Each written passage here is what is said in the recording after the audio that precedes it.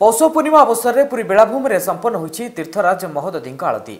जगद्गुरु शंकराचार्य द्वारा आयोजित एक कार्यक्रम में गजपति समेत शताधिक साधुसंत जोगदे समुद्र आलती करिसेंती।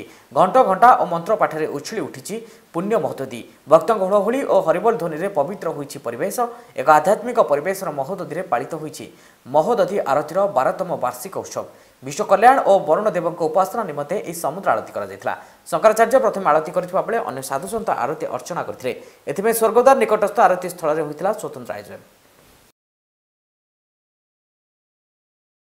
नवग्रह भी संतुष्ट रहते हैं, श्रीमन नारायण संतुष्ट रहते हैं और समुद्र का पवित्र तट अश्लील मनोरंजन मादक द्रव्यों के चपेट से मुक्त रहता है।